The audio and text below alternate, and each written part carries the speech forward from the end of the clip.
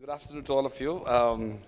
A post-lunch session after a speech on welding. That's going to be tough. Speaking about why engineers need to learn humanities in a conference mostly on engineering education is indeed a challenge.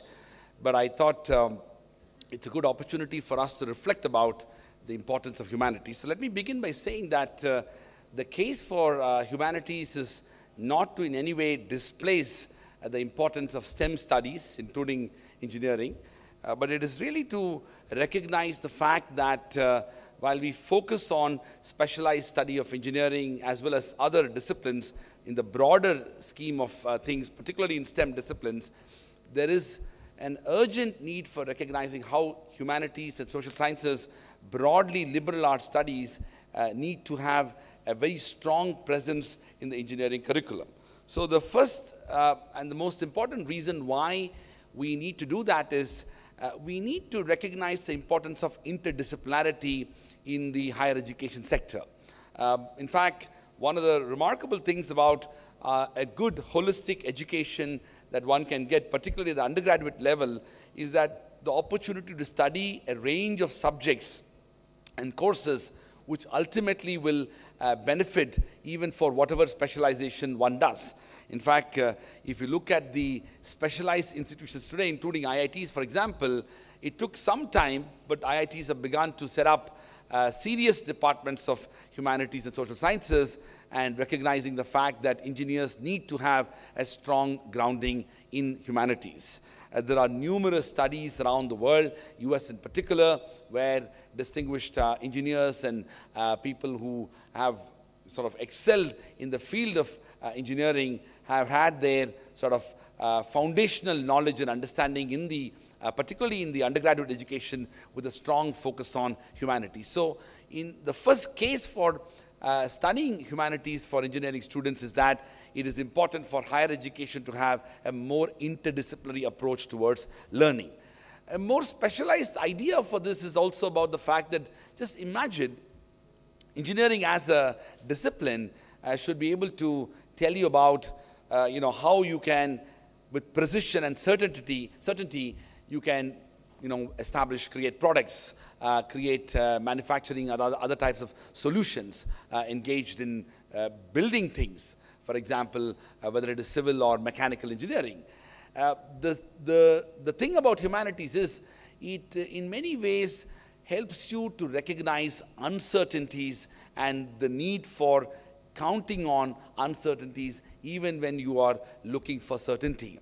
In fact, the vision of humanities studies in general is to recognize the importance of uncertainties in relation to one's educational process and educational development.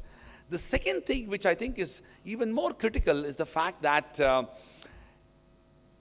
many aspects of knowledge grows through an interdisciplinary approach. So for example, let's say the study of psychology.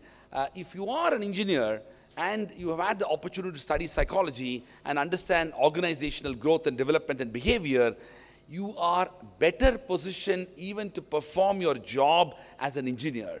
The idea of engineering, or for that matter any STEM discipline, being studied in an isolated manner without reference to humanities will actually diminish the knowledge imagination of anybody who is pursuing that. The second related dimension is that there are numerous areas of knowledge which includes literature, of course, the entire gamut of study of history, philosophy, as well as psychology and other disciplines, all of which are critical for the preservation of our human civilization, indeed our collective humanities culture.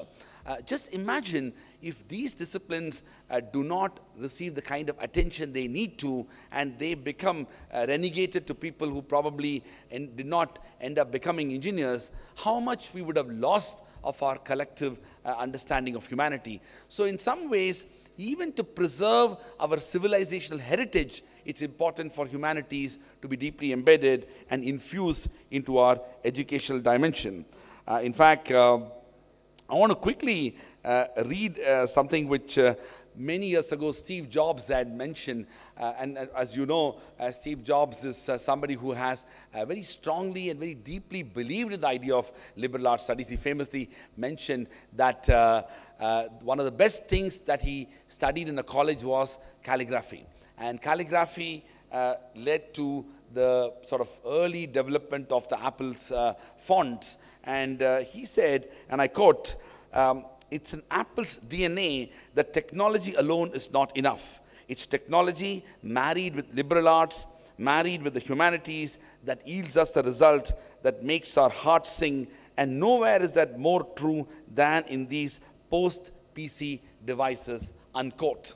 I mentioned Steve Jobs and his thinking because of the fact that many engineers over the years have recognized the importance of design thinking, and with artificial intelligence and robotics and machine learning in almost sort of taking over our lives, it is time for us to recognize the importance of humanities.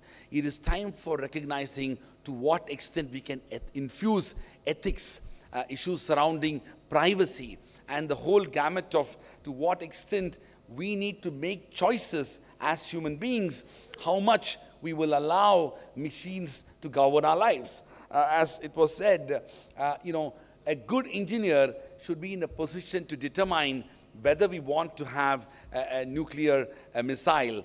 But the study of humanities, understanding of humanities, will probably help you to decide whether you really want to build a missile in the first place.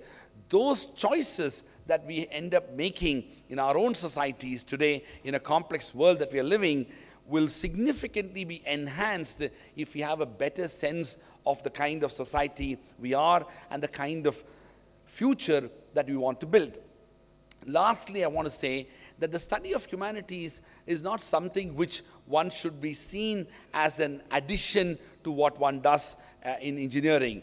People end up thinking as if that these are the core courses that one has to study, and the sort of humanities are sort of ancillary.